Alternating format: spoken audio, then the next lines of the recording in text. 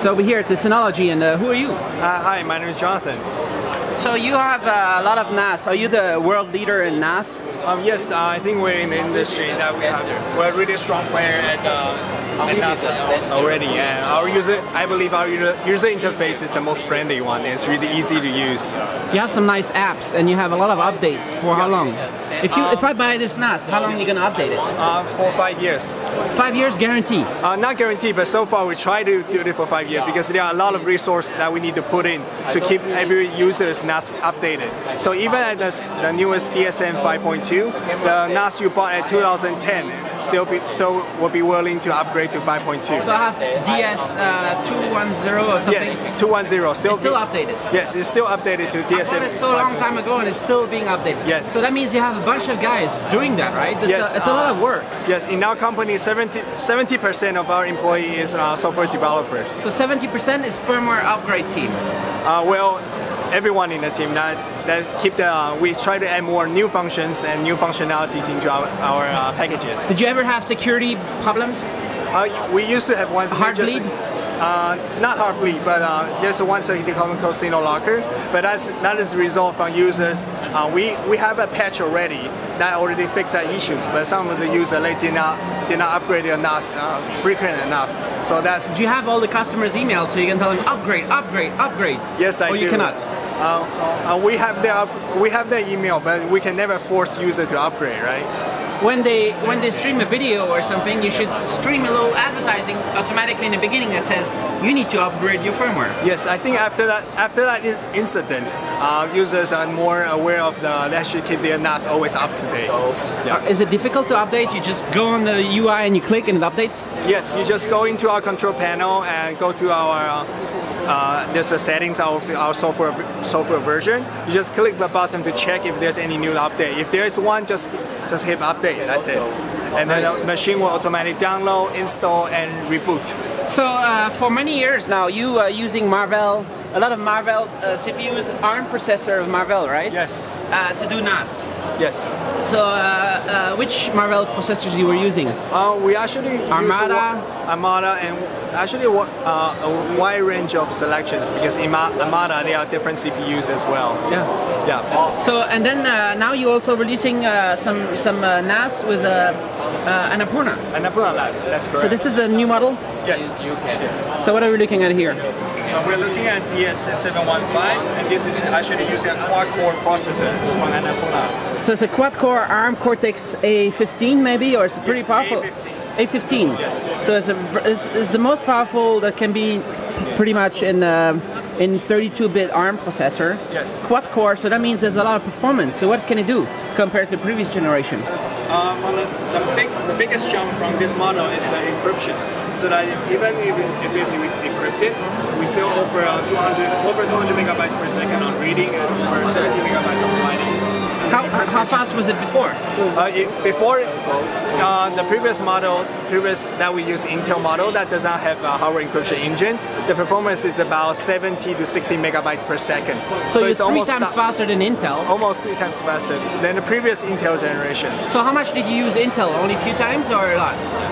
In our higher generation models, higher sector of the model, they use Intel solutions, but in our consumer products, we tend to use Armada as well. So the users might be small business. They want to have a lot of encrypted data. Yes. They don't want to have it open so people can steal it. Yes. Right? So they encrypt it with a very high encryption quality? Yes, we offer AES-256, so it's almost near a military-grade encryptions. So it's pretty much impossible to crack? Yes, you would take a supercomputer like a month to just calculate the key to decrypt the file. It wouldn't take a supercomputer like billions of years? No, well, not billions of years, but I doubt anyone will have access to a supercomputer to do that sort of calculations. Only Obama or something. Right? Yeah. All right. So, and then how much it cost? We actually don't have the price set for this model yet because it's planning to come out in the Q4 of this year. So is this the high end? This is low end? Yeah, this is lower end. It's also Annapurna? Yes. This one is using a dual-core processor. Is it also on Cortex-A15? Yes. So, but they look the same, but it's different. Yeah, the processor is different, but the I/O ports is almost identical. And so in the previous generation, if you want something that looks like this, the previous one is how much? It's $200 or? Around $200 to $300. And you have some cheaper stuff too, right? Yes. You show it around? Yeah. Let's go. If we go over here, this is the DS215ac. SE stands for Special Edition. This is our the cheapest model that we can purchase right now. It's really light. Yeah, it's really light because it does not offer a hot swappable design like this one. You can simply pop the hard drive. Yeah. But if you want to unload the hard drive, you have to take out those two screws and open up the box like this. And then what is the CPU here? The CPU is using Armada. So Armada, and how's the performance? Is it okay? The performance is okay for daily use, or like simply the file storage within the network.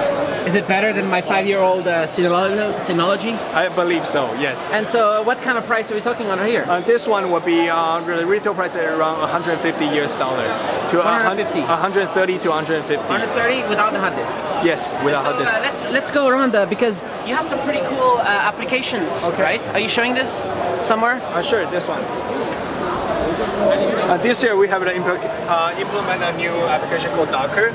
But so what we're looking at here is that we can run actually multiple DSMs within one Docker. So let's say given an environment such as in a school environment. So this is web-based? Yes, this is all web-based. But it's local web? Connecting not over the internet, but just locally? Right now it's locally, but since we're in the demo exhibition. So you could go over the web? Yes, we could connect over the internet. So what is it doing? You can just simply run another disk station using we can run multiple disk stations within one hardware. So we're logging in from multiple points, and we have multiple DS that is running at this moment. So we can actually run. What's going on here? So we actually have 4 systems that is running within one hardware. So each we can set up have completely different user space, different RAM. We can isolate the RAM, isolate the storage. It's kind of like virtualization? Yes, it's like virtualization of our own operating system called DSM. Which is running on this ARM processor right here, right? This one is Intel processor. Yeah. But you can do this on the ARM? No, not really. Not really? Why not? Yeah. Because of the limitations of the calculation power. All right. Yeah. How about the Annapurna? No, not so much, because it requires Intel APIs in order to run the virtualizations. So how much is that one? On this one, the retail price is about, let me think, US dollar? Yeah, around. It's about $500 US. $500 US, and then you have 5 hot swappable. Yes. You can put 8 terabyte, 8 terabyte, 8 terabyte, 8 terabyte, 8 terabyte. That's correct. And cool. For this one, the model name is 15. That means you can connect 2 extra external hard drive extensions. So you can connect up to 15 hard drives in total onto this machine. So you can have some RAID arrays, what do you call them? Yeah, we call it expansion units. Expansion units? Yes. And each of them have 5? 5, yeah. And there's no CPU or something in the expansion unit? No. It's just like what is it, USB? It's just like, we go through it using eSATA. So that's the interface that we're connecting And to. where does it go? It's through the back. So it goes there. You connect the eSATA. Down there. And then you can have 15 running on this one. Yes. How much is an expansion? Expansion unit, we don't have a price. I don't have the price ready at this moment, but it's cheaper than a NAS. It's much cheaper? Yes. And what is this? This is our newest decoder. So it provides up to 36 channels HD live views. So one simple box that only consumes 5 watts of power, but you have the ability to run more than 36 channels live view in real time. So one of the uses for Synology is recording security camera footage. Yes. And then the whole system would also decode right here. Yes, that's right. So the point of this, you can put the small box at the front desk or for the surveillance personnel to have live view monitors, but keep the NAS in a different, like a more secure location. Let's say the server room or like the place where you keep all these electronic devices. So you can stream up to 36 channels onto your front desk. There's a little bit of lag or no? Yes, a little bit right now because all of them is recording and it's within. Right now the internet is really joggy. at this moment. It's going over the internet. Can we just go around a bit over here? Yeah.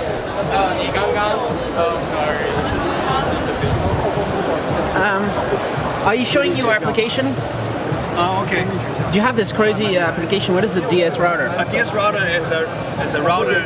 It's an applications that you can change the settings onto on the. So you're making a router now? Yes. Is this your new product? Yes, this is our newest product. You just launched it now? Yeah. We have the first time show this in CeBIT in Germany. This is the second time we showcase this product. So you are making a router. Why? The reason that we feel that all of our NAS has to go through a router or a switch to connect to the internet. So the reason that we're making a router is that we make sure the perfect compatibility with our NAS devices.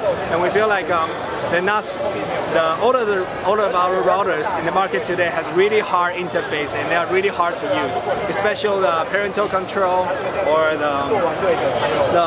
the speed limits is really hard to set up. But the firewalls and stuff. They're really hard to set up. But since we are really good at making our own operating system, so we have a new operating system for router. It's called SRM. So what you're looking at is the setup page for our router. So you have so you can go to a status and see 5 GHz, 2.4 GHz. And you go to wireless settings. Of course, you can go to parental setup. So these are the current connected devices. So you can just set up one of them and set a schedule. And it's really simple and easy to allow or disallow this person to use the internet. So it's all picture and graphic design. Can you? You can even control. You can go on the iPad and say that YouTube is not allowed or special application. Yes. You can actually control the apps. Yes. Of the kid, and say the app for games is okay until 6 p.m. and then you go to sleep. Right? That's correct. So you go to a traffic control. So you select one of the Android devices. Let's say probably your kid's smartphone. So just go to edit.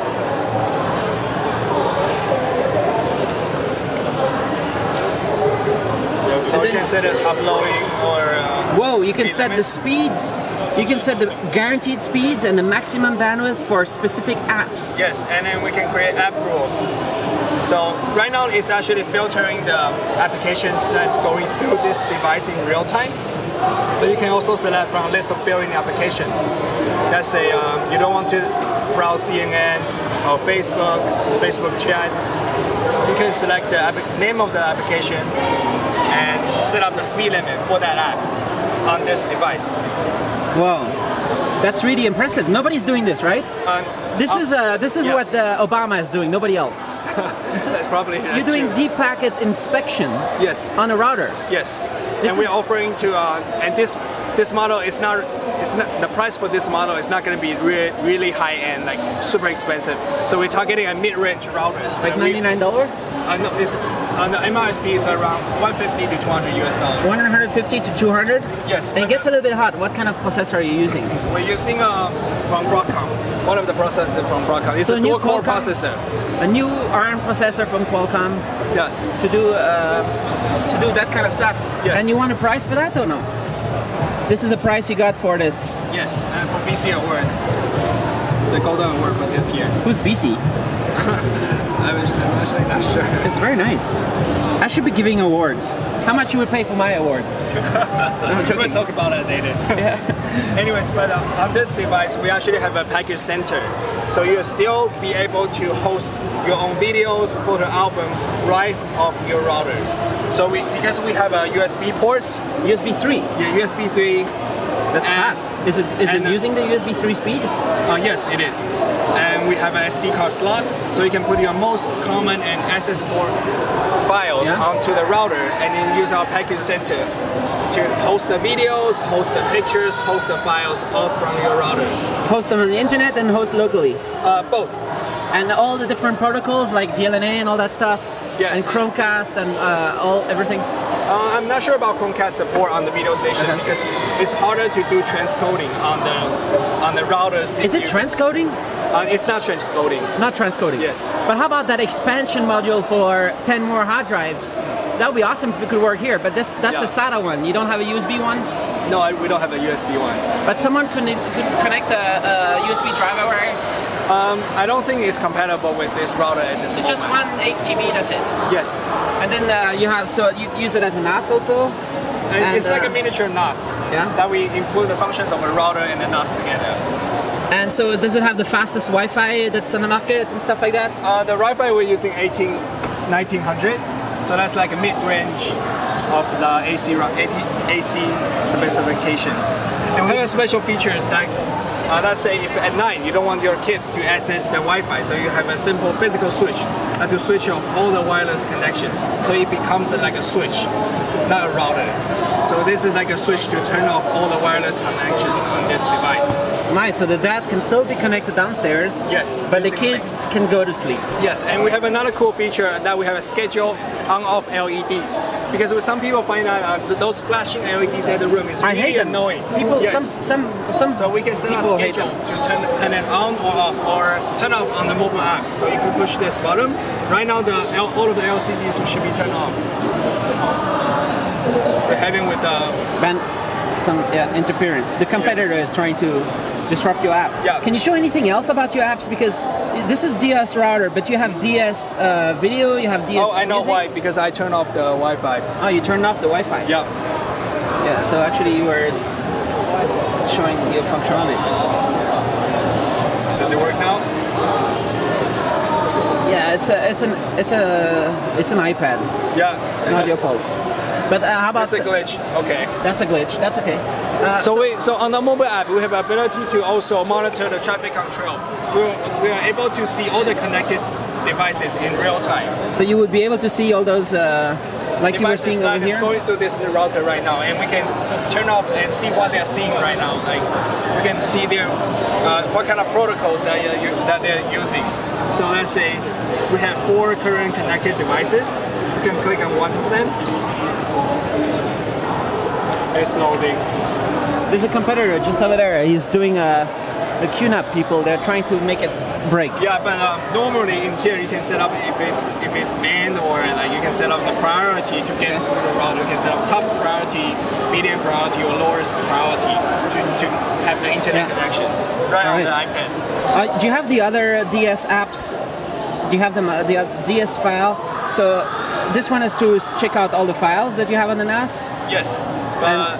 We have to demonstrate this feature. And then you have DS Photo, watching photos. Yes. And these are, so basically among your 70% of engineers, software engineers, there's some good apps being made. Yes. And millions of people are using them, right? Yes, that's correct. But is everything there, or much more? What's going to happen in the future?